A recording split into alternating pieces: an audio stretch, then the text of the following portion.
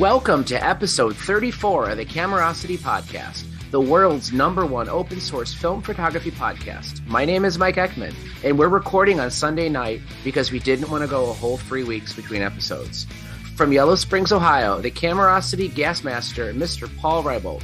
How many storage lockers filled with cameras have you bought since the last time we talked? Well, I think there are 3, though I've sort of lost track. I'm going to have to consolidate them into 2 pretty soon. Next, from Sydney, Australia, Mr. Theo Panagopoulos. How are you doing in your search for a Snyder 35? Not very good. They're as available as hen's teeth, so they're nowhere to be found. I think I may have to just sort of fall back onto a Nikka 5, which is what they were based on. And finally, from Gainesville, Florida, the owner of Volta Coffee, the man you never want to plan a trip to Colombia with, Mr. Anthony Rue. How are things going at the shop? Things are going well. You know, we really dodged the bullet with the hurricane that passed through, and we thought we were going to be a direct hit, and instead we were the place that everybody evacuated to. So things were jumping, and I feel my heart goes out to the people in South Florida because they. I think that we don't even really understand the extent to how much damage there is. And I imagine that our guests are going to see some saltwater damaged cameras coming in sometime soon. Yeah, it was pretty scary. You know, Florida's been hit with hurricanes before, and depending on the angle, the difference between, some broken down trees and busted out windows versus complete, and total destruction is sometimes just where it lands, and this one did not hit in a good spot. But I'm glad that you're okay. Yeah, thank you. And I'm still covering from COVID, so officially 3 out of 4 of our hosts, we've gotten it. Anthony, you've been the only COVID avoider, but like Paul and Theo, mine wasn't too bad. I've gotten over the worst of it, and 3 out of the 4 people in my house have gotten it. My son somehow seems to have managed to dodge it too, but it's definitely not fun. This week, we're going to talk camera repairs. Joining us is first-time caller, Mr. Ryan Jones. Ryan is a 6-year employee and recent new owner of Pro Camera in Charlottesville, Virginia. Welcome to the show, Ryan. Hey, Mike. Thank you guys for having me on. I'm excited. Awesome. Why don't you give us a little bit of background and just tell us about yourself, Pro Camera. I know some of the guys on the show are familiar with you and having sent things to you before, but we have listeners all over the world. So maybe toot your own horn or something a little bit here. Sure. So we are a old school camera shop and full service film lab in Central Virginia. I started here pushing 6 years ago when I was in undergrad at college, and I was bugging the prior owner about fixing my Olympus 35 RC, which was sort of my gateway film camera. And he basically said, "Hey, you come to the shop 3 times a week. You want a job?" And I was like, "Absolutely." So I started selling stuff on eBay for ProCam and worked there through college and then after college. And then recently found myself in the position to take over and take things forward. And ProCamera is lucky to be one of the go-to repair resources for much of the eastern half of the United States. And we service a good number of cameras all up and down the gamut of formats and buy-in values. And I trained initially under Bill Moretz, the founder of the business. He started Pro Camera in '83 in the Carolinas, and then came up to Virginia. And he started my training, and then COVID took over, and he had to go home to kind of be away from the public. And that's when I started to dive deep into camera repair. That's great to hear. So you guys just do kind of a little bit of everything then, right? You don't specialize in any one particular brand or format then, huh? Yeah, we do a little bit of everything, and I can speak to this later or now, but that's being able to work on most anything is an important aspect to me. I want to be able to service the, consumer mid-level 70s rangefinders up to the super high-end, rarer medium format stuff. Is there anything that you just know I'm not going to bother touching that, or is it you'll try anything? I like to try most anything. One of your recent episodes talking about the Contax garage door shutters, Paul actually sent me an early, I think it's a 1 or a 2 to dive into and start playing with. So those shutters I've yet to tackle. And then as has been an interesting ongoing conversation in the camera repair and camera consumer world, is the plastic point and shoots. As much as we love them and as fun and convenient as they are, if I don't have a shell for them, or if I haven't rendered a 3D file to print them, or if I don't have the flex cable, unfortunately, there's not a whole lot you can do. So I shy a little bit away from the fully automatic plastic point and shoot world, and stick very strongly to fully mechanical systems. But I like to do a little bit of everything. Joining us is Jess Ibarra. Jess has been on the show before. She's down in Australia with Theo. She owns her own place called Viva La. Is it Viva La Camera or Viva La Film? Oh, it's Viva La Film, you guys. All Viva right. La Film. Hey, how are you guys? And only the people on the show now can see Jess, but she's actually repairing something as she's on the show. So I'm actually at work, so yeah, I'm actually repairing. Actually, this is a lens, but yeah. Okay. I'm actually learning lenses at the moment. What are you working on? It's nothing very fancy, but it's a zoom lens. It is a apochromatic Sigma lens. It's mostly for learning than anything, just trying to figure out how every part of the mechanism works, what everything is doing, that sort of stuff. I'm glad to hear that since you're actually learning something, it's not actually one of my pieces that's actually on your desk at the moment. No. Yeah, your stuff is set with my actual bench at home. While we were talking, Steve Rosenbach joined us. Steve, welcome to the show. How you doing? Thank you. I'm doing great. Thank God. Should I introduce myself? Sure. I'm 72 years old now. I became a photographer a few days after I graduated from high school in June of '67 with a Polaroid Swinger. How about that? I got that for graduation from very nice presents of my dad. And around year 2000, I bought a Soviet. Actually, I think it was my first was a Fed 3, and I became infatuated and fascinated by Soviet Leica-derived and Contax clone rangefinders. I had a whole collection of Kami cameras at one point, including several Praktikas. From 2009 onward, I've done quite a number of photo workshops and photo instruction, and I live now in Tewksbury, Massachusetts. I retired about 7 years ago. And Mike, thanks to you and Theo and all you guys, I went to Gas Anonymous a couple of years back. I hadn't bought a single camera, and in the last week, I bought 3 cameras and 1 lens. What did you buy? Well, let me show you. I bought it's an slightly earlier model. It's an SR1 from about 65. SRS was 67. And I found on eBay this very nice SR1 from about 1962. Not the first one. I think it's like the second or third model. And what I really like about it is that it says Kyoto Kogaku on the top. It does say Minolta. Right. That was their original name. Yeah. A lot of Japanese companies didn't really adopt the name that we refer to them until much later. In fact, Nikon wasn't actually called Nikon until 1988. So right. they were still Nippon Kogaku. You had mentioned Soviet cameras, and I had asked Ryan earlier about anything he wouldn't touch. So the guys and I had talked ahead of time, and we wanted to come prepared with a camera to bug you about. So I'm going to tie in my Soviet cameras here, and I have this thing called a Salyut. The Salyut, yeah. So it's essentially like a Hasselblad clone. This is the camera that would eventually evolve into the Kiev. Right. I think the Kiev 88.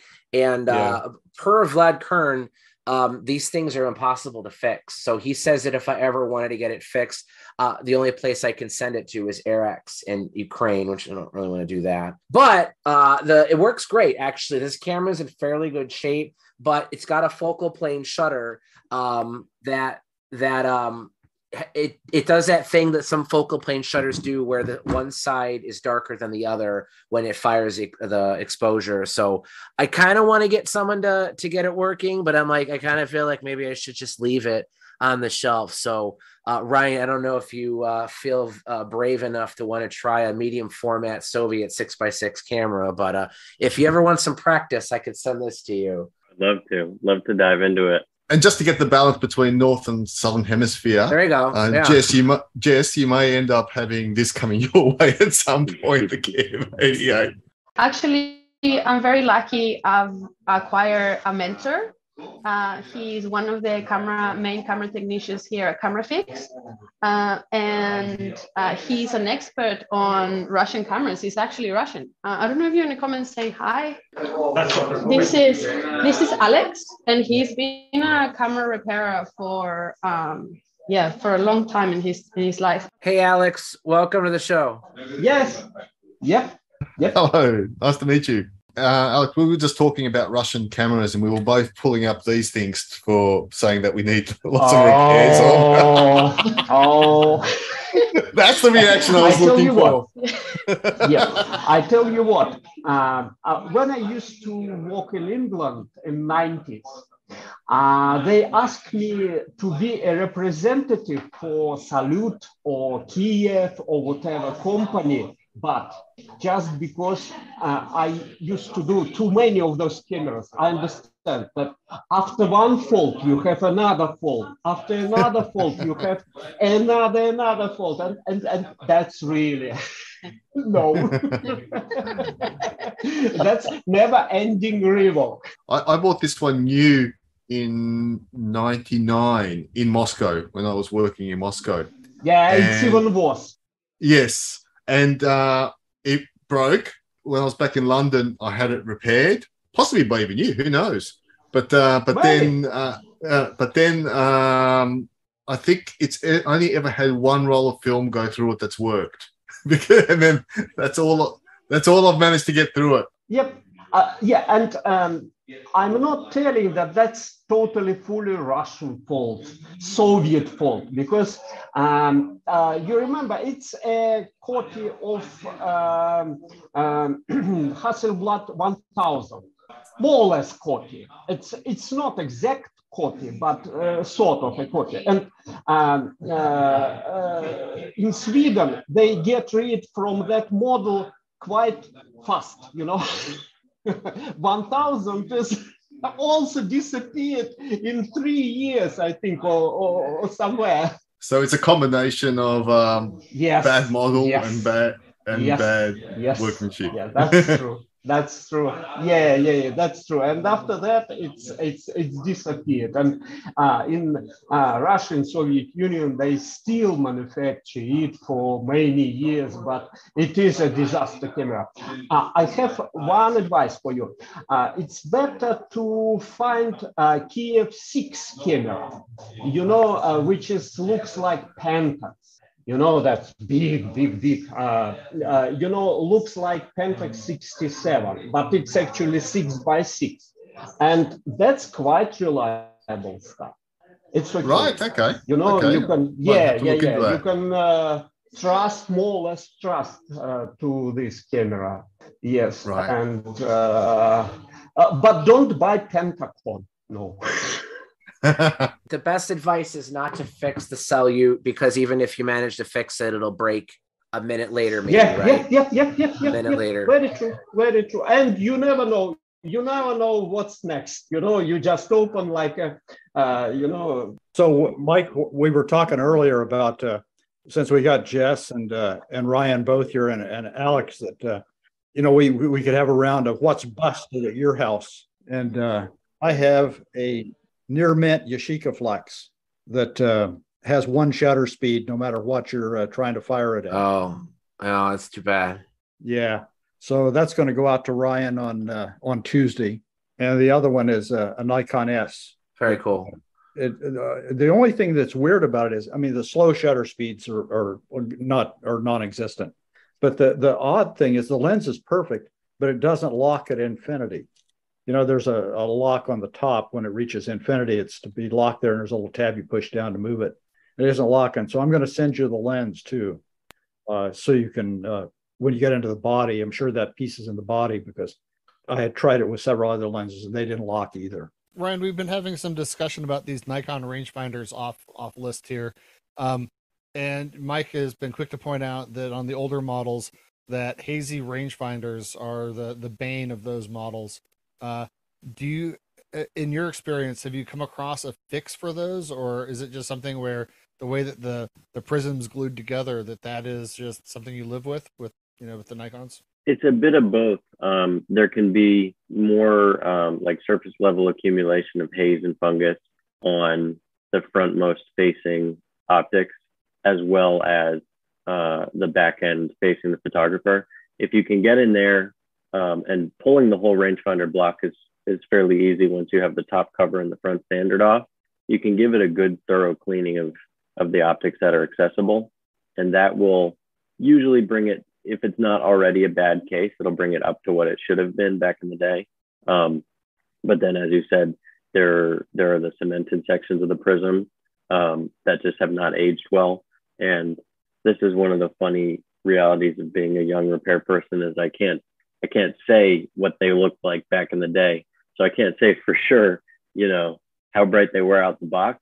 But my impression of the system is that they were never quite, Leica type brightness, at least post M3 type brightness, simply based on the size of the optics and how much light transmission is occurring in those systems. So I don't know that they were all that shockingly bright to begin with. And part of what that rangefinder system, part of the principle that one operates on, is actually bringing the brightness of the entire finder down a bit to make those frame lines appear quite bright, whereas the M systems have frame line illumination, more of an illuminating approach, so they can keep both the frame lines bright and your transmitted composition image bright. So good cleaning. And then sometimes if you put, some people will put gels over as you're looking at the camera, the far left patch, and sometimes just changing that color creates, what feels to be a more apparent discrepancy in the split image and makes it a little easier to bring them together. Well, also, I had heard that on the SP in particular, the frame lines are actually painted on. So when you try to clean them, a lot of times you'll clean the frame lines right off the glass. I don't know if that's true on the S2 or S4 or S3, but it was certainly the case on the SP. Yeah, absolutely. And it's such a brittle coating, and it is similar to, I had an M4 frame line assembly.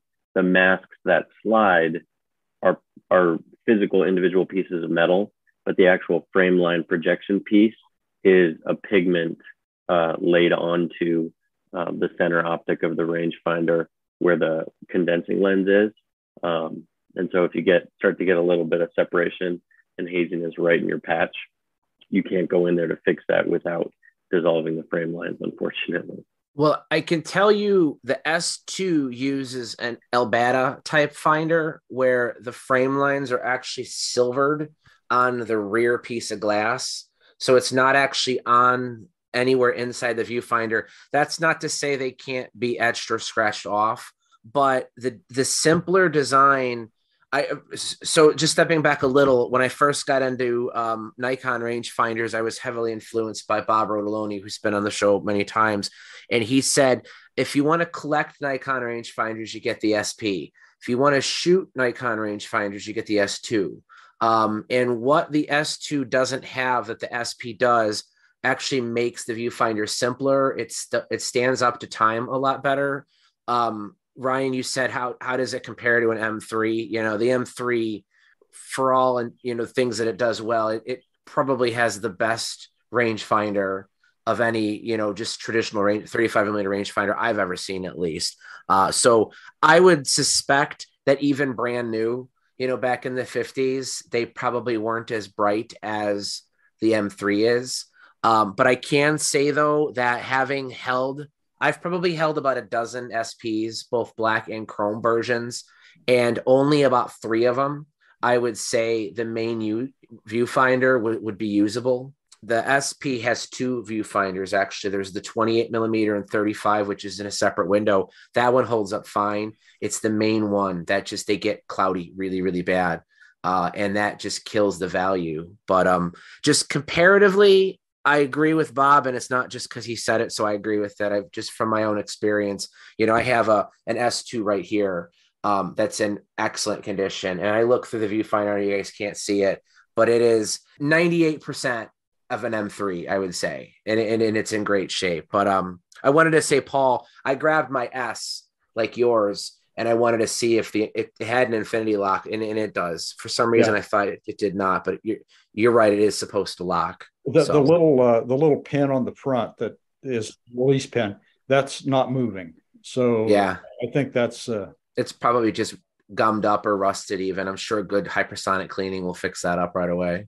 Ryan will lay hands on it. It'll be okay. So, Alex, what did you say you sent? You sent Ryan as a black 3, a black Barnack? Yep, yeah, black Barnack. He's probably got it back on the shelf if he wants to show and tell. And then let me see if I can get my hands on it. Keep going.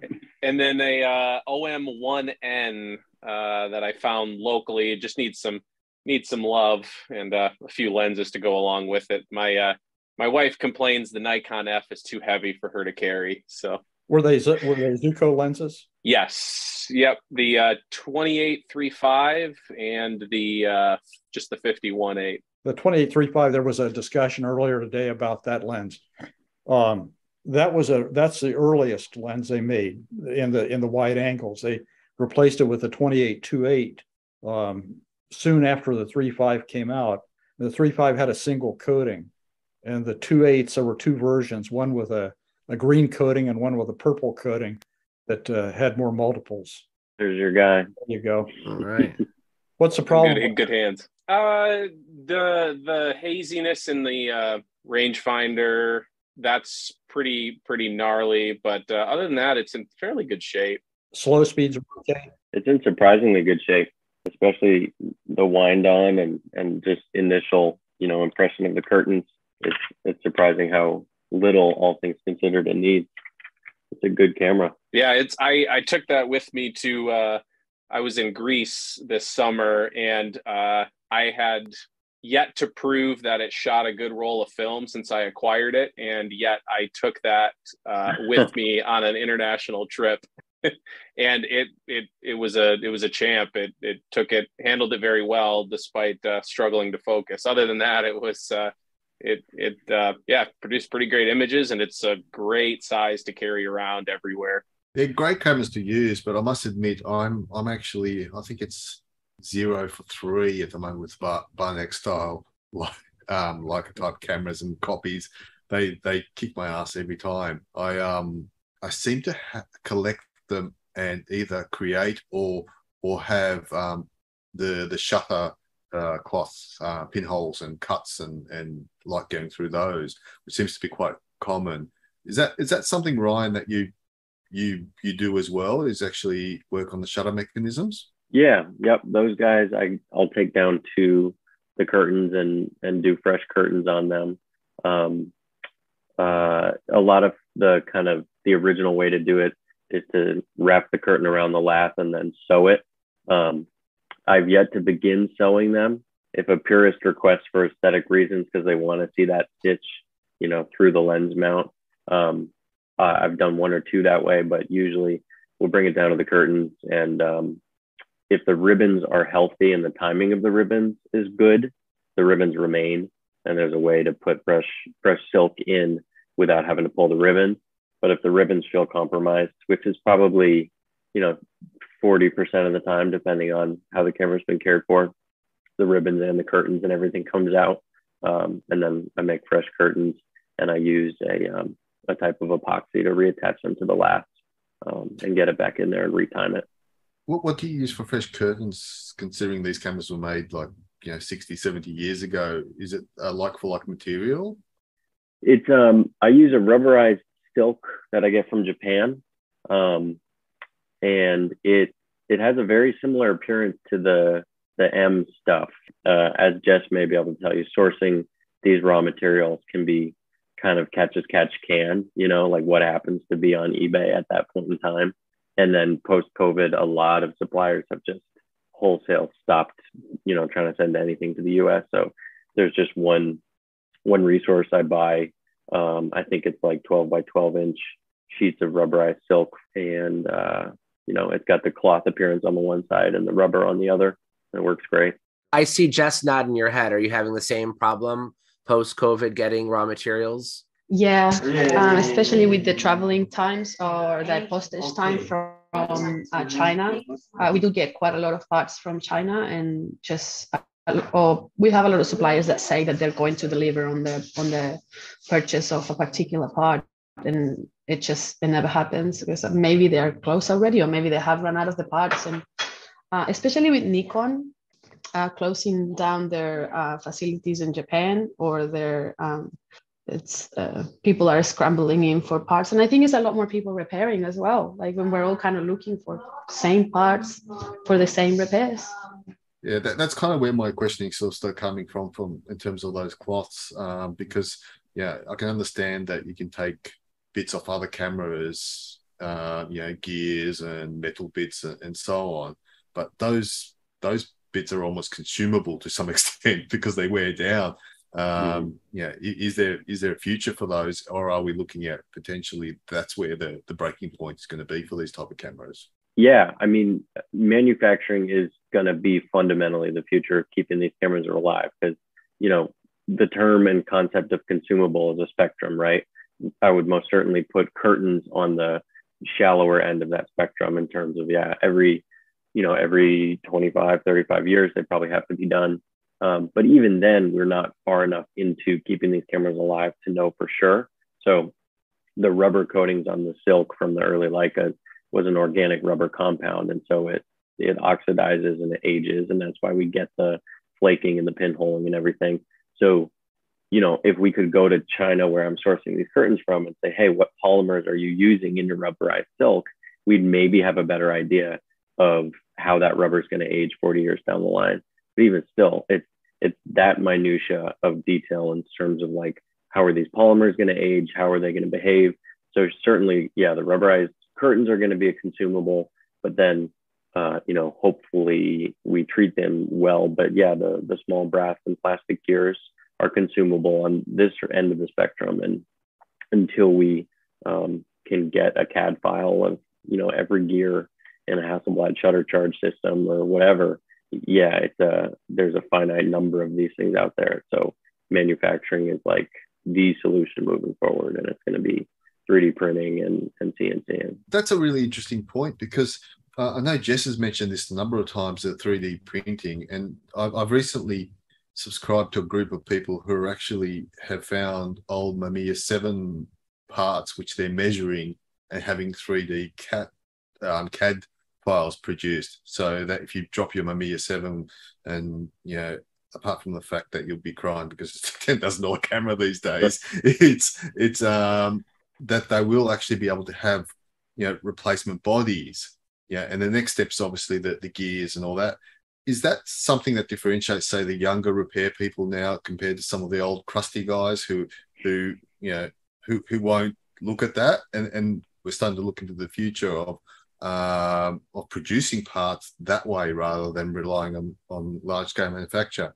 Like small batch additive manufacturing processes like 3D printing, because they are the future, and because folks my age maybe had the opportunity, not quite my age, but a little bit younger. Like I know 18 and 19-year-olds who, like, their tech class in high school has a 3D printer, and so they're getting their initial introduction into these technologies far, far sooner than you'd expect. And so those kinds of manufacturing processes are becoming easier to get a hold of. And I can tell you from experience, the man who trained me, he's 73.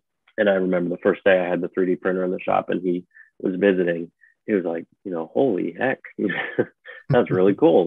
That I wish I had that, because every time he needed a spindle or a gear or whatever, he'd have to go to the machine shop and spend half a day or a day drawing it up and cutting it, which we still do. Like I have a lathe and a milling machine, and you make that decision on a piece of gear or a solution in a repair.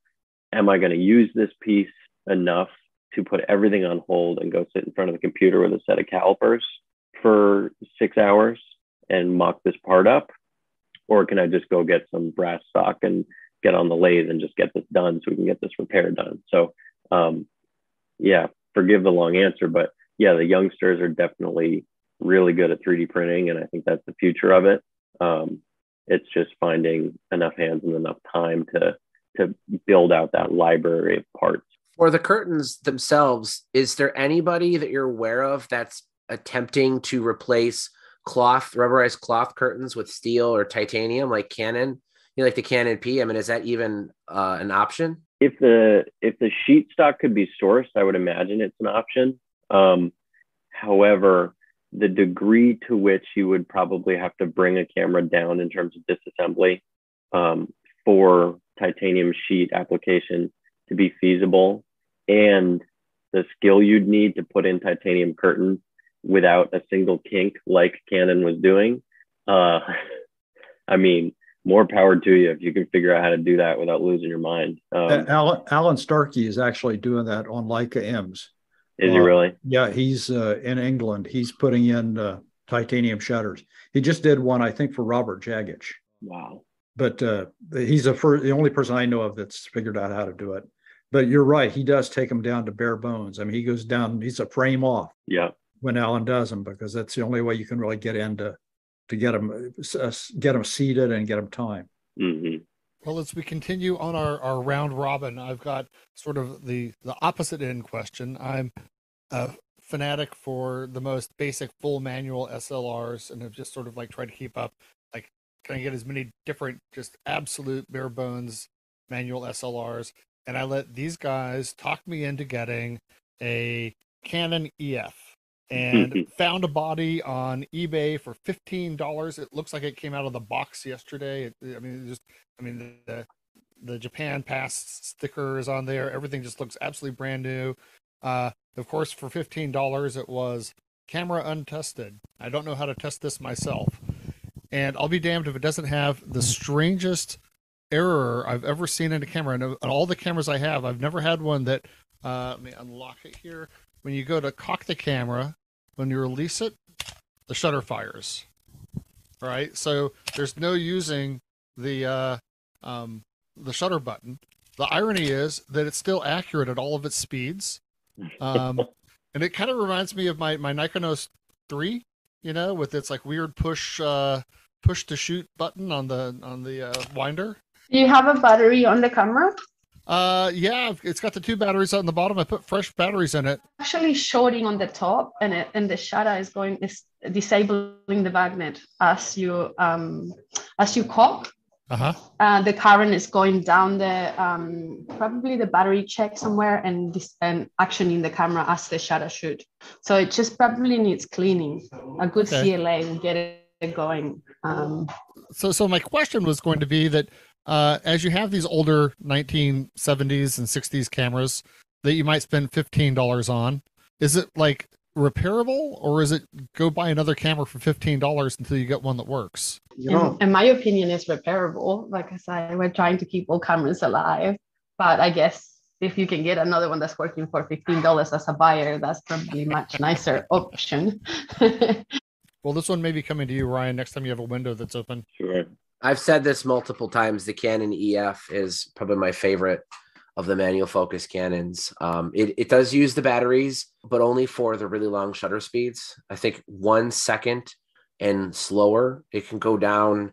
I don't have the review up in front of me, but I think it can do something like 120-second exposures using the electromagnetic shutter, but everything half a second and faster is mechanical. So it does work without batteries. It's basically Canon's response to the Nikkormat EL, which later became the Nikon EL2. So it's the full-bodied, like an FTB, FTTX, all their 60s and very early 70s Canon mechanical cameras. It would have been sold around the exact same time the original F1 came out.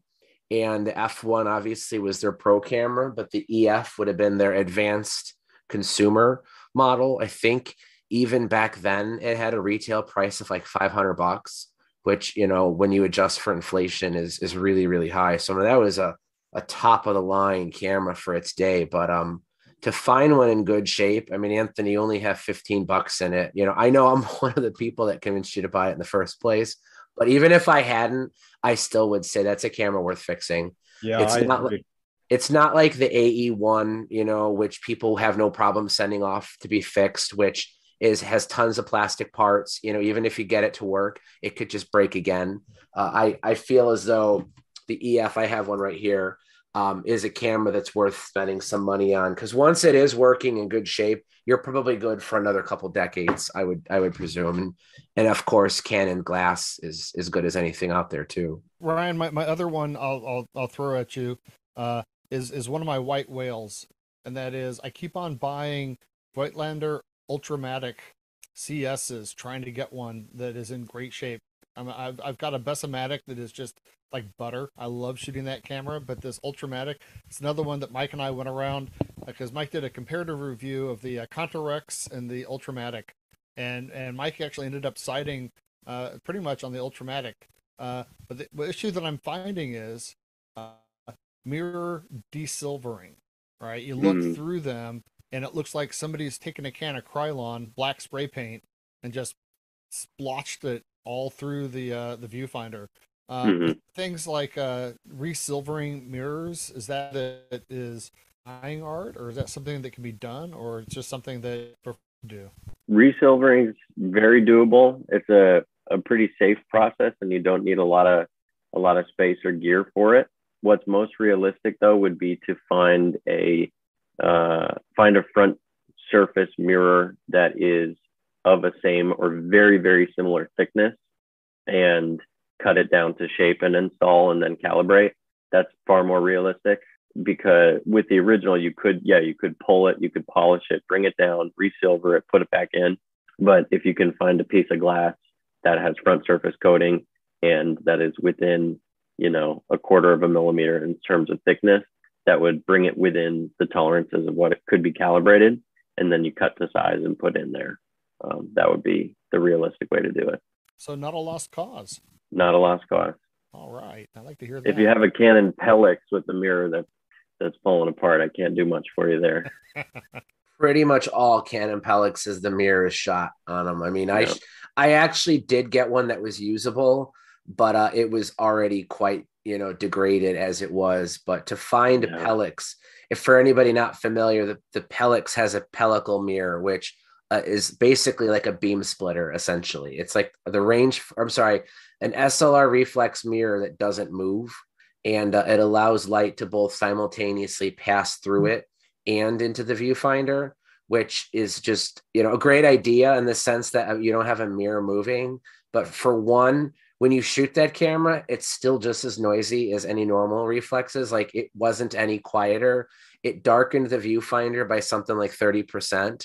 And any dirt and debris, since you're exposing light that's passing physically through the mirror, any scratches, fingerprints, dust, degraded foam that's sitting on the mirror is going to affect the light hitting your film too. So great idea. It was clearly a proof of concept, perhaps, because Canon and Nikon did eventually release, Sony did too, pellicle versions of the F1, I think the F3. They were meant for special edition motor drive versions that could shoot like 12 exposures a second for the Olympics or something like that. I don't remember the specifics, but by eliminating the moving mirror allows the motor drive to go faster. So there were other practical uses for that technology, but just for the sake of doing it, the Pelix is a one-off for a reason, but still very cool. The Ultramatics and the Supermatics are pretty nice. I've got one. We've talked about these before. I'll pull it up in a moment. They've got a very bad reputation in terms of reliability. So I'm just wondering how badly service people want to avoid working on these things. I've got the Greenomatic is making a reappearance. Yeah. The Petri, not sure what model it is, but the rangefinder, the color corrected Super 2.8. Now I've got one here, and it's actually mostly working, but the slow speeds are gone. The slow speeds are off completely. How do you feel about working on cameras which have a real reliability issue or reliability reputation? And I'm watching Mike hold up multiple Green-O-Matics at the moment. I'm not sure if any of them actually work for him, but well, yeah. Well, the problem with those sorts of cameras is they have quite complicated mechanics, and the design of those mechanics weren't as polished as other cameras. So for that, they do become, like Alex was saying before, a camera that you need to continue to rework on. So if you're a technician and it is your camera and something happens and you know kind of how to use it so that won't happen, they can be beautiful, but otherwise they do tend to come back once you fix one thing that makes something else in the mechanism not work correctly. And that pushes something else on the mechanism not to work. And in turn, it just, you're always adjusting. You're always having to adjust. That's my experience anyways. I can tell you with that camera specifically, when they work, they're very nice. But what I think was Petrie's Achilles heel, both with their rangefinders and their SLRs, is they built their own shutters. They were not like most other Japanese companies that would use like Copal shutters or Seiko shutters. The shutter in the Petrie Green-O-Matic, and as you guys saw, I have 4 of them. The reason I have 4 is they're all slightly different versions. One of them is a de jure Petrie, which was a very uncommon rebranded version of it. But they all have Petrie-made shutters, which I think the rangefinder one, it's like a fairly typical Japanese leaf shutter, so there is at least hope. But their SLRs have, Ryan, have you ever taken apart a Petrie SLR? Unfortunately so. You know what I'm talking about. They use like a torsion spring. As best as I could describe it, if you could picture a garage door, right? Every garage door above it has a big long rod with a coiled spring. And the idea is with the garage door is much heavier than you realize. So for a person to lift it up or garage door to lift it up, the spring helps like pull it up. It helps eliminate that stress. Well, Petrie took that same concept and uses that coiled spring. So like I have a video on my website. You can actually watch it. I took the bottom plate off of a slightly working Petrie SLR. And when you wind the lever to cock the shutter, you actually see that spring twisting.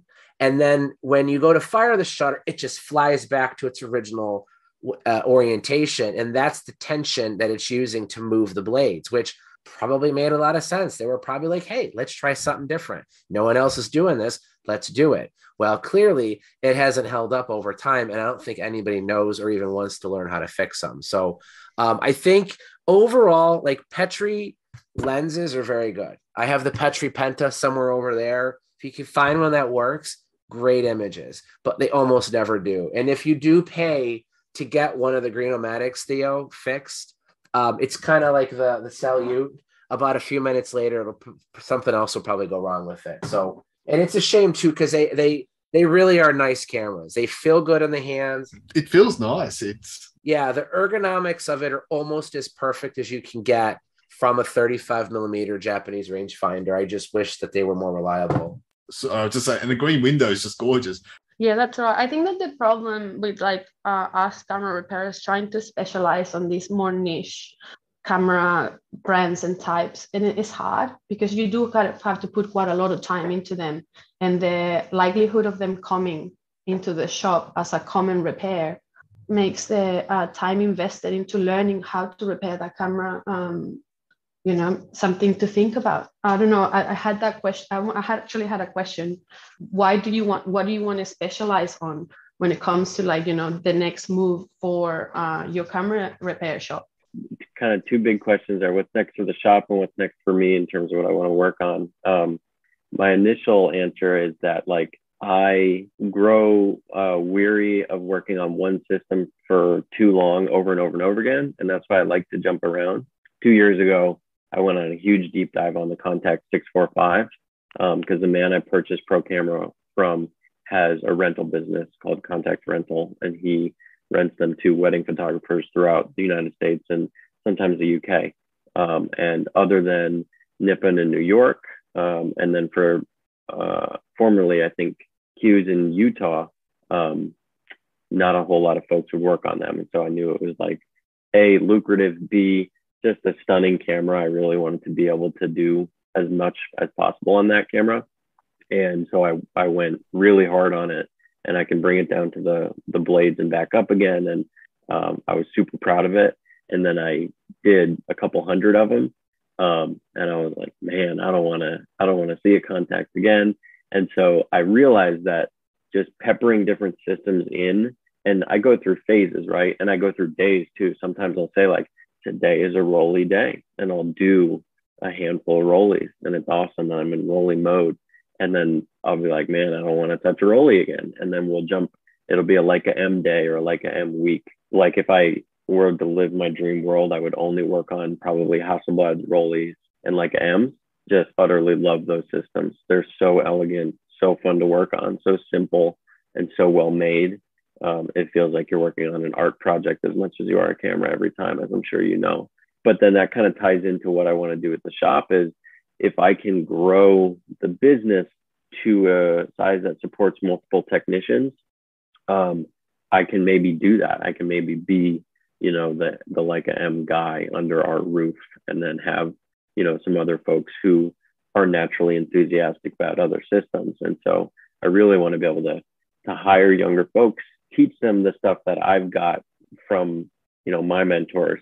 And then if they latch onto something and they're, for any reason, if they're like, man, I love working on Petri rangefinders, then they'll be the Petri guy or gal. That's great.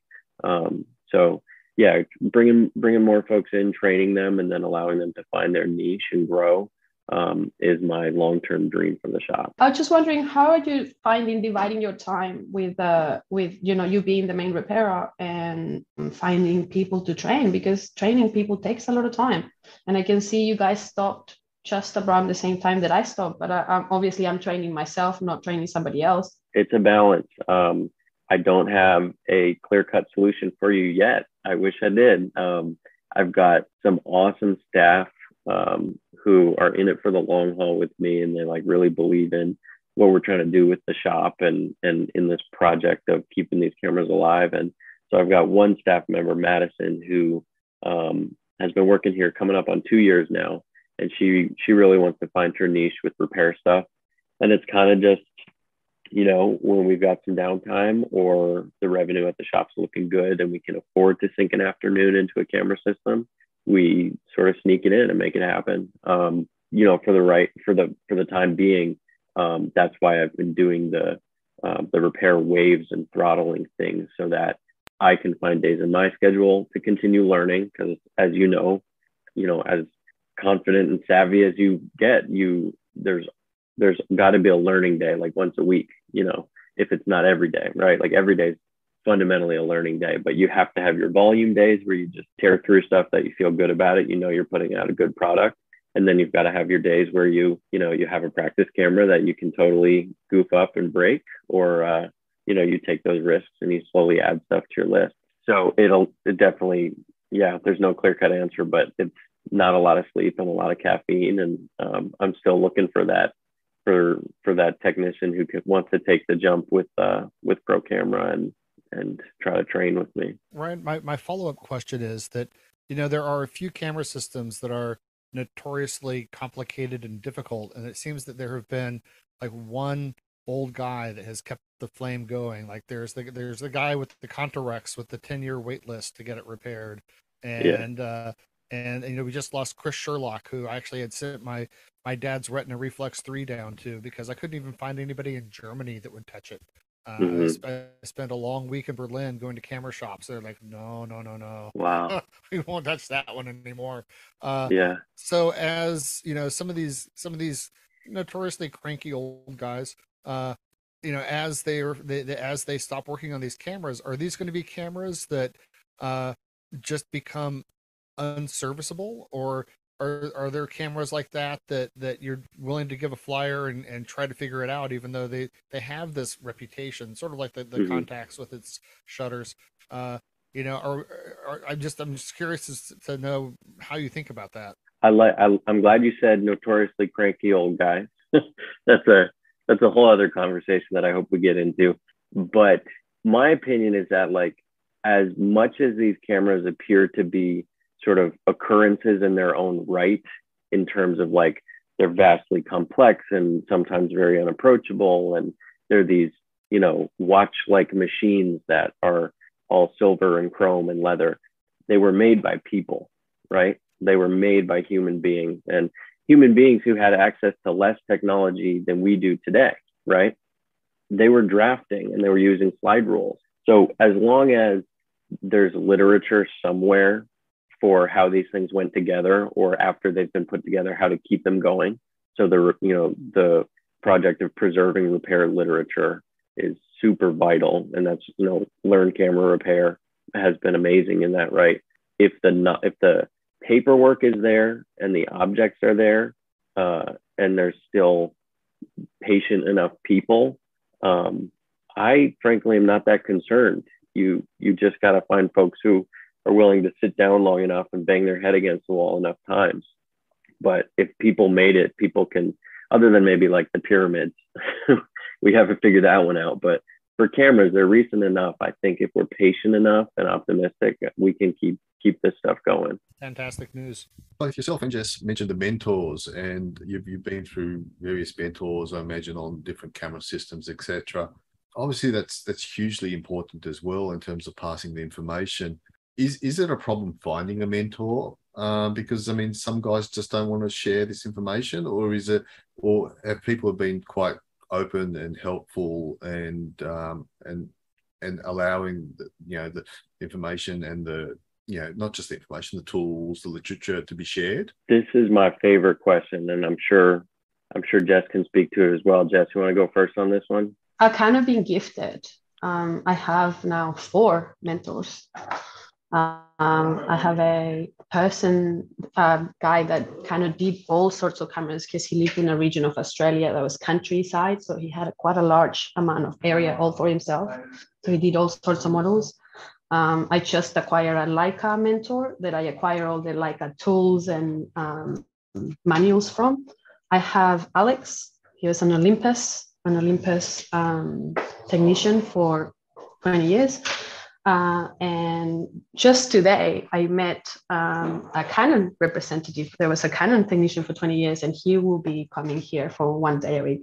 So I've been very gifted that I have the people that have the time to teach this. I've reached before. I reached to a lot of camera places and camera shops, see if somebody could teach me. But the truth is that they're busy trying to make a living, and teaching camera technician techniques take time and take a lot of patience and take the right kind of person. And for a long time, I looked and I couldn't find anybody that had the time.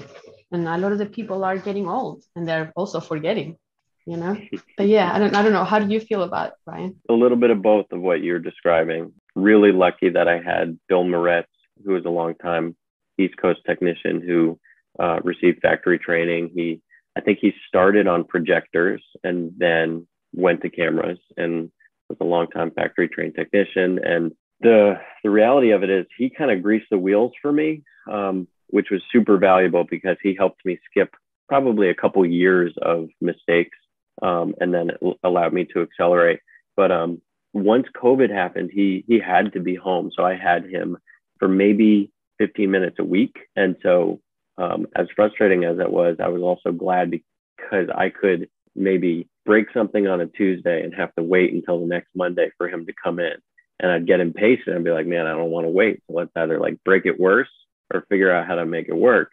And then he'd come in and he'd wave his hands over it and it would work again. So he got me going. But then a lot of what I learned and a lot of my mentors have been YouTube and the internet and the occasional phone call where I find a technician who has some time.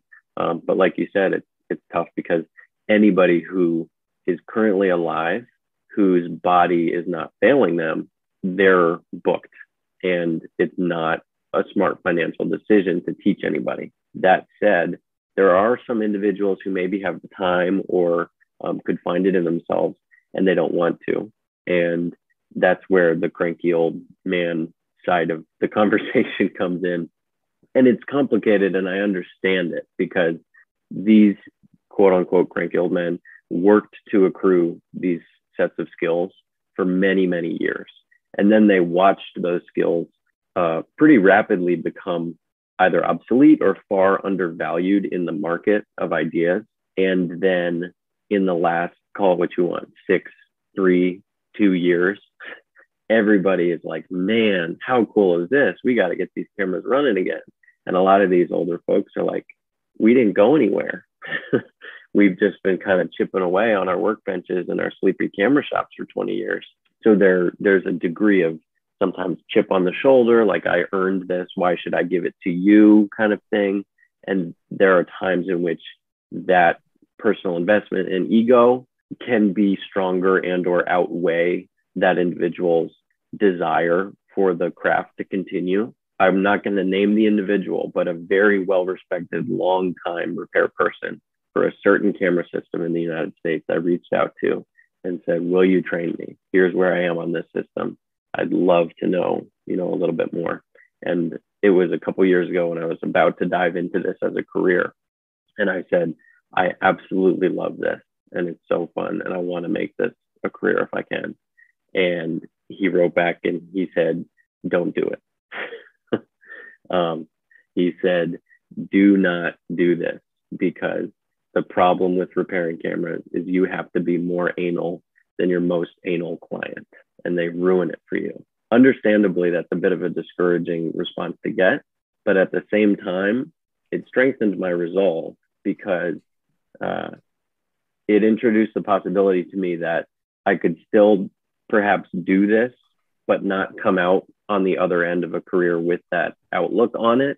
And that's where getting young people into it, and if we have to, figuring it out by ourselves, is the avenue if we have to go that way. Like, we're totally blessed with people who find it in themselves to be patient enough to teach us. But if we gotta, we're gonna figure it out too. And then hopefully by the end of it, not be like, a shell of a man that's super, super angry and not willing to share any of that knowledge with the next generation. I think I've gotten some emails from that guy before. How much does the customer role in this also play? Because that's the thing. I think these cranky old men didn't become cranky because they want to be cranky and that they're being pummeled. They're literally being yelled at by people because they want their cameras fixed and they want them perfect and they want them tomorrow.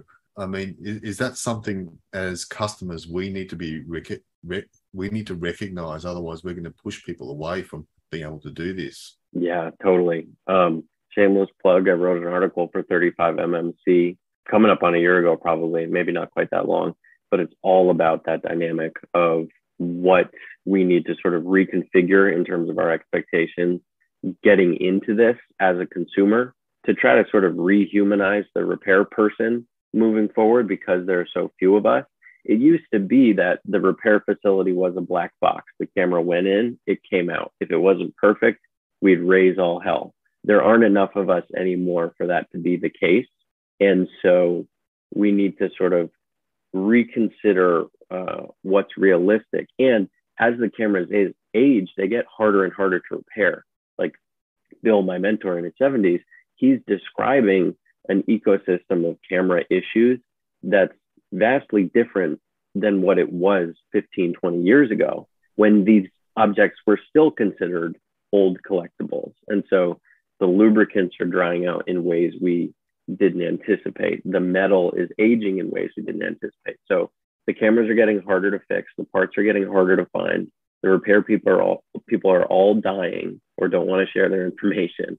And now we have, arguably hundreds of thousands of more people who are very interested in getting into this craft. And it bears a pause before you dive in to recognize that you're getting into something that is fundamentally considered to be obsolete, right? Like we moved on from these cameras because we found a better, cheaper, faster way to do it.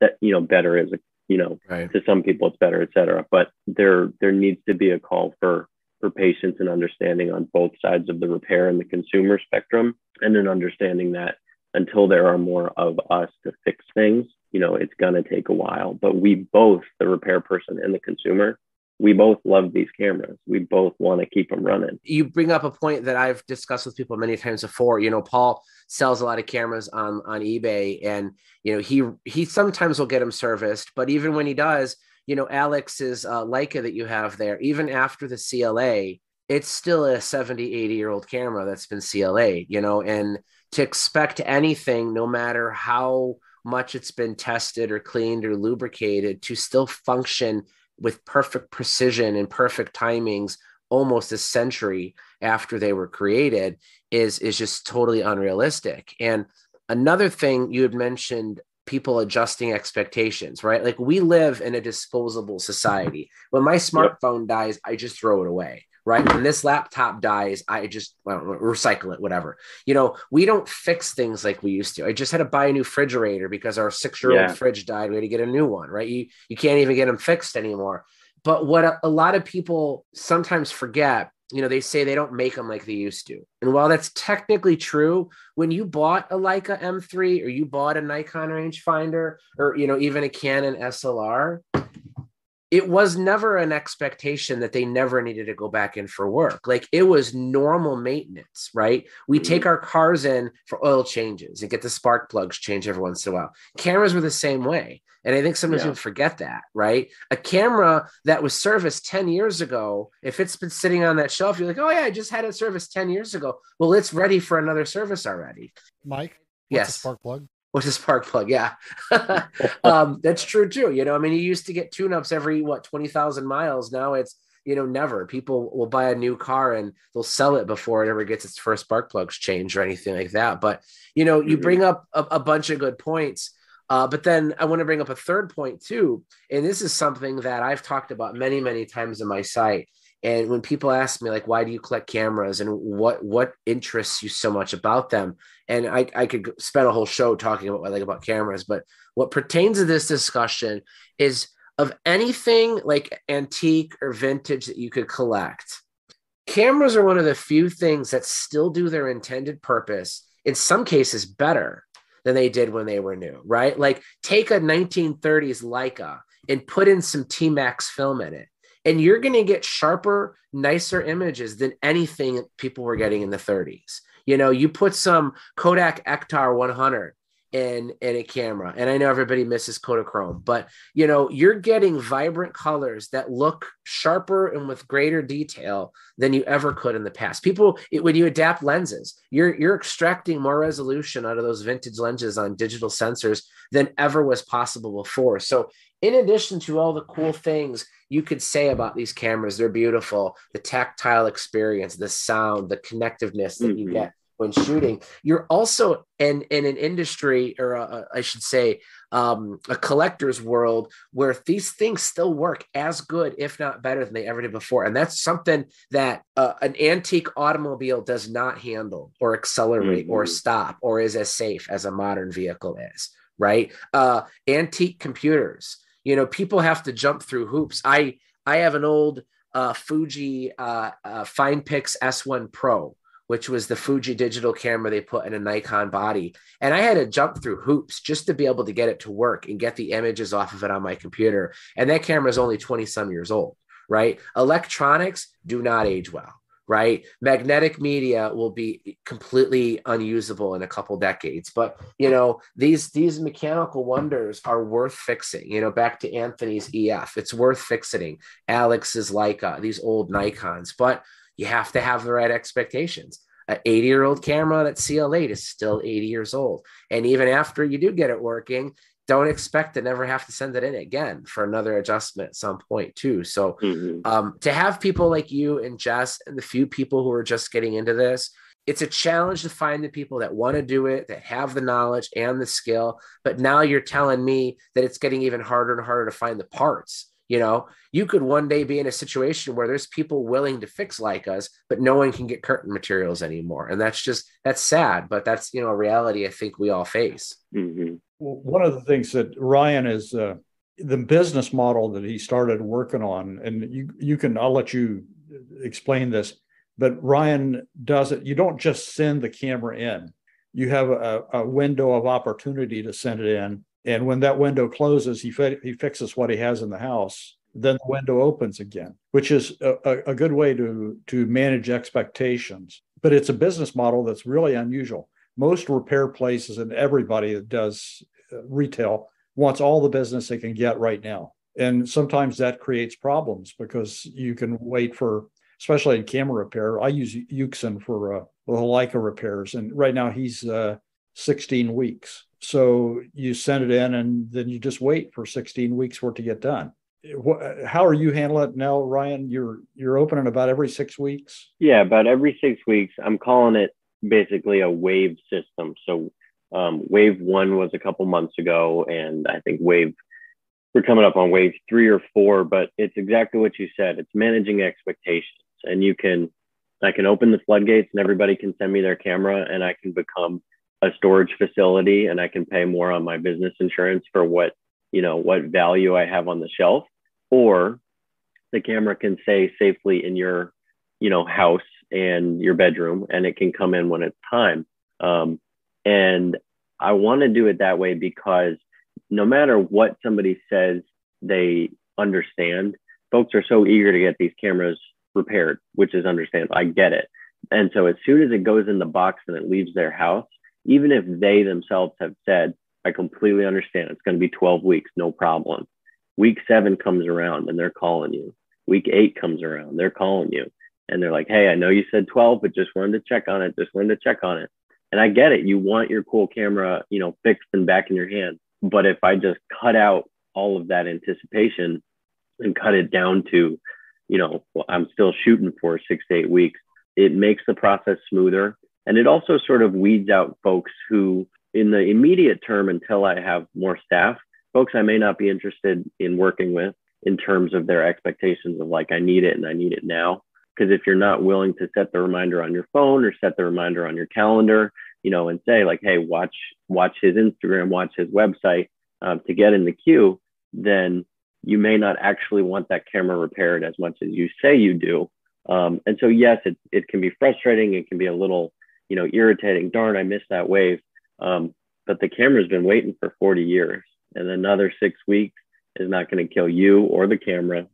And so it's a bit of a tough love approach, but I think in the long run, it is going to result in happier customers, a happier repair person, and better work in terms of the quality of the work that's happening to the cameras. And then one side note workaround that I'm about to launch is a professional subscription program. So basically, if you can show me that you have an active business license or articles of incorporation as an LLC, and that you use this equipment to put food on your table and, save for your kids' college, whatever, right? You make a living with this gear, then we're having a completely different conversation. And I'm here to service that stuff on a faster timeline, obviously for a higher price. But the working professionals, I will also be accepting repairs at any time if they buy into the subscription model. It's really cool. Yeah, that's awesome that you do that. Just one quick question for me is, when you do open up that window, you said that sometimes maybe you're in a rolling mood, sometimes you're in a Leica mood or whatever. Do you take whatever you can in that window, or do you further break it down of, okay, the window is open now for rollies or something? No, I take whatever I can within the window, which I think I would have some unhappy folks if I said I'm only taking the rolly folks this month. Okay. So yeah, I take, whatever comes in. I'm about to publish like a no-fly list in terms of stuff that for the time being, I just won't touch, because hopefully, you see that list and then you don't send the camera in just for me to say, sorry, here's an invoice for return shipping. But yeah, a little bit of everything can come in when the gates are open. Steve, did you have any questions you wanted to ask? You came on the show. Anything curiosity for you? I don't know if I can get some free advice, but I have both a Nicormat and a Nikon F2 that where somehow the advance is frozen, the shutter is frozen, and just wonder. And it happened, kind of spontaneously with both of them. And I wonder if there's anything I can look at by, let's say, pulling off the bottom or anything. I'll just answer for them. The right answer is send them in. Send them in to get repaired. Yeah. But, somebody explained to me once before, and Ryan or Jess, tell me if I'm wrong, but in most SLRs, the shutter release does not directly fire the shutter. The shutter release begins moving the mirror. The mirror moving out of the way then triggers the shutter to fire. Is that okay? They're shaking their heads. Yes. So it's been my experience, because I come through a lot of cameras, that sometimes just giving it a good whack, has actually worked. I am no stranger to just dumping naphtha oil or lighter fluid inside of a camera, and that might be good only for one roll. Mm-hmm. But on my site, I review camera. I only shoot a roll, maybe even half a roll sometimes. And if all you're trying to do is just kick that thing in the butt and get it going again, a lot of times when you have that problem, Steve, especially cameras like the Nikkormat and the F or F2 that are known to be very reliable cameras, like these cameras usually don't break. If it's not working, something's just gummed up. And it almost certainly is the mirror linkage. The other thing that you can do, and it's amazing how often this works, is run the self-timer. Because by running the self-timer, you're bypassing the shutter release. And you're going to a different method of releasing the linkage to move. So I'm not saying that's going to solve the problem, but that's certainly a first thing to try. Okay, thanks. Yeah. Can I just add a warning here? Camerosity Podcast does not condone whacking your camera against the wall or table. And we take no responsibility for any damage caused. Yeah. Cameras get out of cycle. They get out of sequence. When things don't always move in the correct order. And sometimes it's simple to reset them, and sometimes it isn't. Well, the F3 can sometimes get out of cycle exactly as you describe, but by using the manual shutter release, that little button actually will reset it. I think you have to set it to T or B mode, and then you fire the shutter a couple of times with the mechanical button, and then put the shutter speed dial back to one of the other speeds, and miraculously it'll work again. So, a proper lubrication, a proper cleaning is always going to be the best way to go about it. Because something caused that to happen. Right, something exactly. Caused it to happen. And even if you're running again, but that isn't going to solve the problem in the long run. Yes, it's gonna come back. It's and you don't need a Cellular for it to come back. No matter how good a camera is, shade tree repairs will only work temporarily. Okay, and Theo is saying the percussive method of repair is not a good option. So, well, it can be a stress reliever. If it's a Petri or an Exacta or something that never hurts to bang them around a little bit. Yeah. Oh, okay. And I do have one other question. As a 72-year-old guy, I really would love to learn how to repair, how to get inside and be able to put a camera back together. I did that once a few years ago. I didn't do it. I tried it on an old Nikkormat. I still have, I think, about 3 or 4 Nikkormats that cost me $10 for the lot, because they were for repair.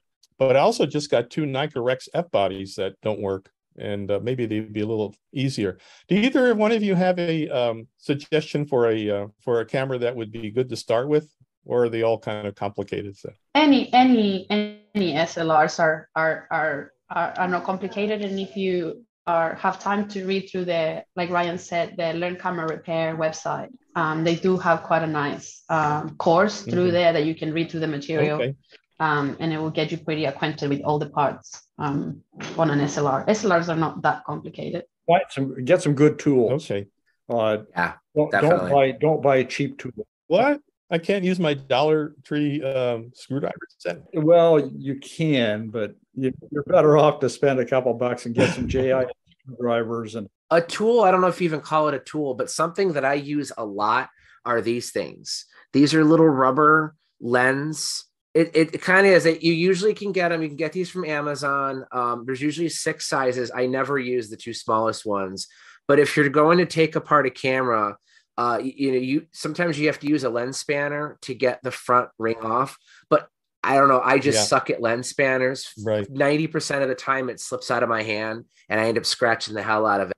But if you use these, you just kind of press it. And that's like what that's like a rubber. Amazon sells this as it's literally meant for disassembling lenses. I don't know if that's what Ryan or Jessica would use, but yeah, Ryan's shaking his head. If you are starting to build a set of tools at home, get really good, as much money as you could afford, precision screwdrivers. Lens, or Jessica's holding up some there too. And hers are day glow. Yeah, hers are day glow. Mine are black rubber. Get the best lens spanner you could afford.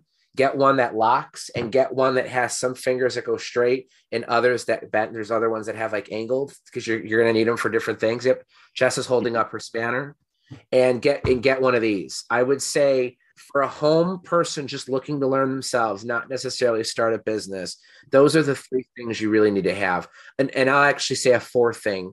A fourth thing is a big open workspace that's clean, clutter, preferably not on a room with carpet for obvious reasons, because you lose a screw in a carpet. And good JIS screwdrivers. Yeah, a good set of JIS screwdrivers, because Phillips will just wreck your screws. Oh, JIS, yes. All right. Okay. All Okay. right. This is great. Thank you so much. I appreciate it. A good overhead light too would be a good option as well. Good lighting, definitely.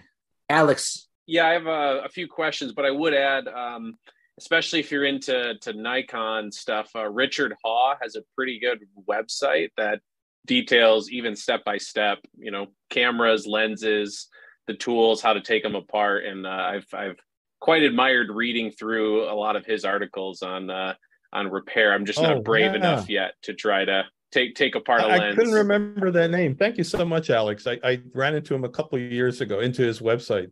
So Richard Haw, and the other one was Learn Camera Repair website. Learn Camera Repair. We'll have links to those in the show notes.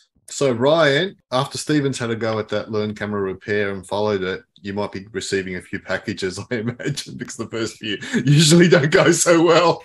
Here comes another camera with a Ziploc full of parts. A couple of bags full of camera parts, a kit.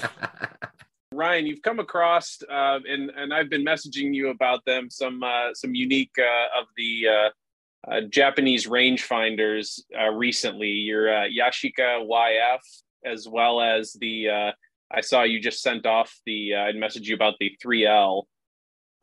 Where have you been finding those? And I'm also curious too on the vein of how repairable are certain cameras, right? I was contemplating acquiring that YF, but I think, okay, how repairable could this be in the future? There's not a lot of them out there.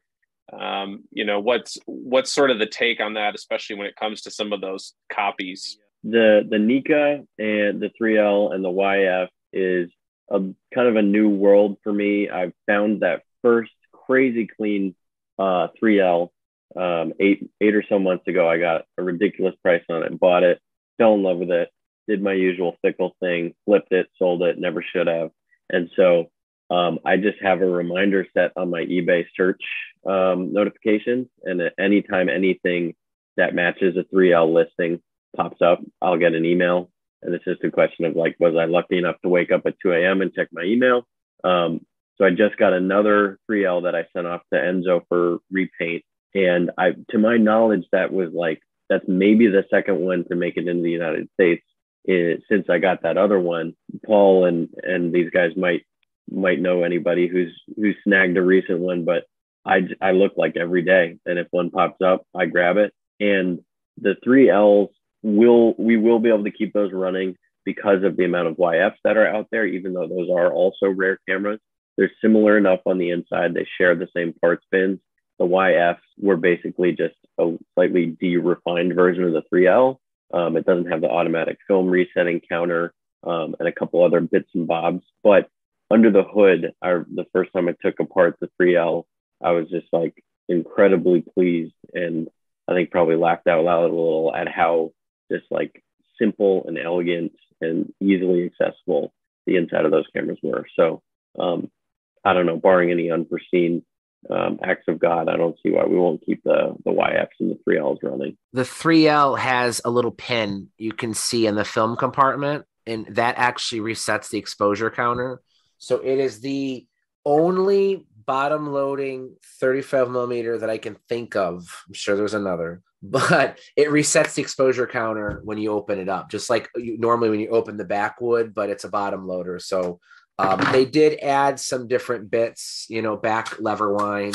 It's got the Leica M3 style door, for viewing the shutter curtains and stuff like that. But I would suspect at least the shutter itself is pretty familiar. But, like if you may have trouble with exposure counter or something, you know, because for lack of parts or something. They're such cool cameras. When you when you line up the list of boxes that camera checked next to an M3 at the time that it checked it, other than a bayonet mount and very slight refinements in production quality and materials, those are stunning cameras in terms of what they were achieving at the time they achieved it. They're really, really cool. I wish I figured those things out a little sooner, because there are just none of them out there. Now setting up eBay alerts. Hold on. Yeah. Well, Mike, you'd asked me to try to come up with a round robin question that we can finish up with. So I guess that for our people that are here, not Ryan or Jessica, what is the next camera you're sending off for repair? And I'll start, and it's probably going to be a Canon, my 4SB, my IVSB, with the shutter capping, or the shutter capping and the pinholes. It'll probably be hitting Ryan during the next wave. It's very jewel-like. I've got a couple of Barnett clones. It's my favorite to shoot, but boy, it's got shutter issues right now. So, Paul, what are you sending off next? Well, aside from the Yashica Flex and the Nikon S, I've got a near mint Nikon 105-25 F mount that has one shutter blade that's out of position. It's not cracked, it's not split, it's just loose. So I'm going to send that down and see if you can do anything with it. It's such a nice lens, and it works great on mirrorless cameras. So I just want to get it fixed and pass it on to somebody else that can use it. Oh, I'm going to go again, because I'm going to nominate Theo to send Jess the Superb. Jess has got the Superb. It is with her now. So just for everybody who's listening, a bit of historical context, I came across two Superbs and bought a second one by accident. And I know Anthony's been looking for one for a long time. And the second one needs a bit of work done to it. It's in a lot of 5 cameras that I kind of sort of dumped on Jess the other day. Jess, you've had them for a week now. Why aren't they fixed yet? But there is a small delay on my bench time. Just about a couple of months. It is with Jess, along with a Leica R3, a Yashica Electro TX, a Super Iconta, and God, there was something else as well. There was another Voigtlander. There's another Voigtlander as well. Oh yes, the Voigtlander Vitessa, the barn doors one. That just needs a rangefinder alignment and some stickiness sorted out. Jess, were you ever able to get your Superb up and running? Yes, my one's running, but I've put a roll through, but I haven't actually developed it. You're killing me. You have to develop it the day you shoot it. Nah, if I had time, whenever I have time, I'm either reading a manual or tinkering on some sort of camera or disassembling or reassembling or something, So, Mike, what are you sending off next? So I'll give you 3 answers to that. I'll show you the one that I probably should send off. I have an M3 here. It's got the dual range Summicron with the goggles, beautiful condition. I got this from my neighbor after he passed away. The top 2 shutter speeds, 1000 the curtains don't separate at all. 1/500th that you get like half of a frame. So this is a camera that is only going to increase in value. I should get it serviced. The camera that I want to get serviced, believe it or not, I have never shot an Exacta that works properly. I would really like to send an Exacta to somebody. It doesn't necessarily have to be this one. I just grabbed the first one I could handle, but I do really like Exactas, but I've never shot one that works perfectly. So I kind of want to get one serviced just to say that I have. But the camera I probably will is going to be my Canon VT Deluxe. I absolutely love this camera. Theo, you have one, I think, almost exactly the same. Yes. It's got the bottom trigger wind, film advance. It's got the titanium curtains. I have my 50 millimeter viewfinder on it now. Normally there's a lens attached, but it's borrowed on something else. I love Canon's rotating prism for the different focal lengths. There's just so many things I like about this camera, but it too has a shutter capping issue where even at the mid speed 60, 125, which are usually pretty safe, I'm noticing this one side of my image is darker than the other. So this is probably the one that'll get it, simply because this is one I've shot like 4 or 5 times. I want to keep shooting it. It checks almost all the boxes that I want for it. Whereas if I spent the time and money on an Exacta, I'd probably shoot it once and put it back on the shelf. So my vote is the Canon. Do you want to borrow my Exacta Barracks? Does it work perfectly? It's brand new out of the box. Really? Okay. It's pristine. I might. Works perfectly. I'm still looking forward to those Zeiss folders, though. Okay. I want to try one of those. But yeah, I would like to have the experience of you know, an Ihegi Exacta that doesn't have pinholes or screwed up slow speed governor or some other goofy issue. No, I probably shot 1,000 frames through mine, and it's perfect. Yeah. Alex, you sending anything off? I know that you have 3 there with Ryan now. What's next in the queue? You know, I've got 2 recent gas items that came in that I need to do the shakedown. So we'll see. You know, I got to run my test rolls through and see if anything's going off. But I do have an Nikon F that could use a little bit of cleaning, some foam seal, mirror foam, and some other things, maybe fairly minor. So, Steven, you got anything going off next? I don't anticipate anything. You know, I shoot film so very, very infrequently anymore. Oddly enough, I did take out one of my Nikkor XF yesterday to Boston Garden and photograph there. But the last time I think was over 2 years ago. It was an N80 Nikon that a neighbor had given me. It's actually a nice camera, the N80. I'm a fan of that one. Yeah, you know something? I think that was the body probably became. It was the D40. Like an early Nikon digital. Well, a Same D40. Body. Okay, yeah. It was a very nice, that really, and the really cheap. You know, what was it? 28 to 80 something zoom. Actually, it worked very well. So yeah, I don't know at the time being. You know, if I. And I'm also, you know, since I moved here to Massachusetts, I've gotten into radio control airplanes, and so I'm spending money on that. Too many hobbies. 2 cameras I'd love to get fixed because they aren't working. I think they just, all the speeds are the same, are a Minolta XE7 and an XE5. And I don't know, you know, I don't know if it pays to even fix, you know, those electronic cameras. And then, Ryan, here's the busman's holiday question. What do you have that you need to repair? Is it like they say mechanics, their own cars are never running? Is Ryan's own personal cameras all broken?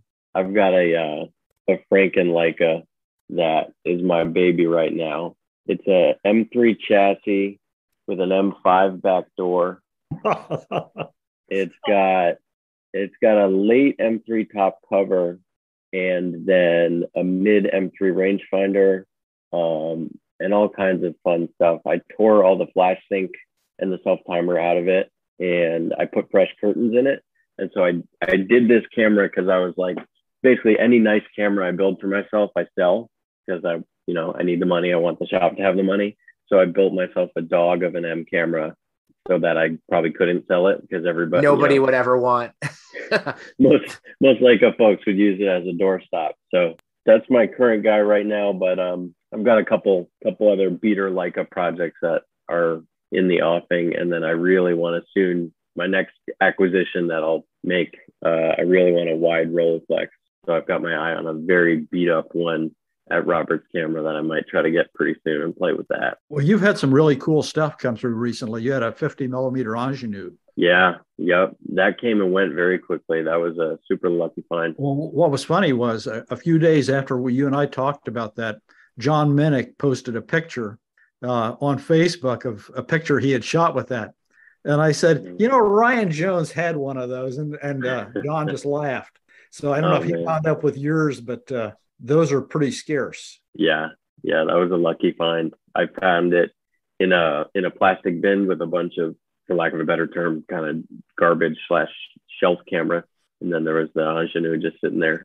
we're getting to that point where we're going to wind down the show. Jess, as always, it's awesome to have you on the show. Ryan, thank you for coming on. It's been a pleasure to talk to you. You are welcome to come back anytime you want. You don't have to answer questions about repairing cameras. Sometimes people like to just jump on and chat. And if I could do one last bit of gas influence discussion. Previously on the podcast, we've had a guest of Dan Tamarkin from Tamarkin Cameras in Chicago. Yeah. Great Leica guys. And, they're getting ready to do the next Tamarkin Rare Camera auction. And they just sent out their PDF catalog. And, Camerosity, we don't have a Patreon site. We don't have, we don't have coffee where you can chip in and buy us coffee. However, if you're listening to this and you get the Tamarkin catalog and you see lot number 314, they have a Leica 72 that they've got up for auction. And if you wanted to buy that for Camerosity and donate it to us, I can guarantee you that we would share it equally. We would all get a chance to shoot it. We would put your name as a sponsor of a show. Remember that's lot 314, the Leica 72. Shameless, absolutely shameless. Dan Tamarkin was on episode 22. I got a chance to visit him. He wants to come back. I think I'm just going to have to pull the trigger and just say, you are coming next week, to get him on, but super nice guy. For those that are unfamiliar, the Leica 72 is the half frame. Yeah, it's the half frame Leica. And they talk in here about the fact that there are only 4 lots of them made, fewer than 1,000 in total. I think they were only made in Canada, right? Is that true? It just says less than 200 cameras were made between 1950 and 63, making it one of the rarest production screw mount Leica cameras. This one even has the rangefinder mask and a flash sync added to the rangefinder housing. So it would be a wonderful camera for us to be able to play around with. And if you're listening, Dan, we're happy to rename the podcast the Dan Tamarkin Camerosity Podcast if you donate it to us. This show, we're on episode 34, has a net income of $0. We're going to have to start running commercials. This week on the Camerosity Podcast, sponsored by Viagra. All right. Anybody else have any last parting questions or words of wisdom or anything? Thank you so much for letting me join you, and all of you. Really, you're kind of my heroes. I've been Mike. I've been following you, on Facebook on your reviews for a number of years, and I only recently found the Camerosity podcast, which is just great. And I appreciate all of you. It's great to see. Put faces with the voices I've been hearing. Mike, I knew from Facebook. I'm glad to have you on. Thank you all. And I do have a proposition for a new segment of the show. It's going to be called the Rate My Rolly 35. Paul, you'll have to remind me of the scale again. It's one through 8. This one was a $10. Okay. That's how many dented corners. This one was a $10 marketplace find. Somebody was cleaning out their house and it looks virtually untouched. I think there's only one dent in the corner by the viewfinder, but this is a fairly clean. You'll never find a zeros do not exist. No. Well, and the reason why they don't exist is because if you do manage to find one with no dents, all that means is you're going to drop it. So it becomes a 1 immediately. All right, we will be back in 2 weeks. Tentatively, we should record on October 24th for episode 35. We don't have anything specifically planned, but as always, the topics and discussions on the podcast are dictated entirely by you. So we love having people just join us and engage with us either through the Facebook page, the Instagram account. We still haven't gotten on TikTok yet, but you never know. All right, everybody. Thank you guys for coming and hope to talk to you guys soon. Good night. Thank you, guys. Thanks, everyone. Good night, everybody. Thank you, Ryan. Thank you. Good night.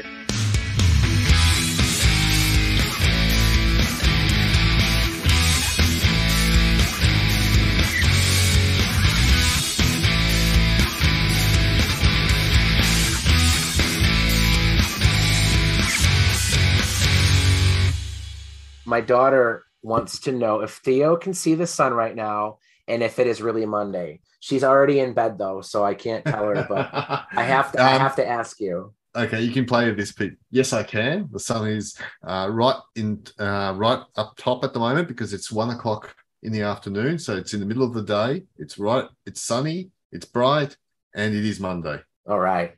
My daughter will be happy to hear that.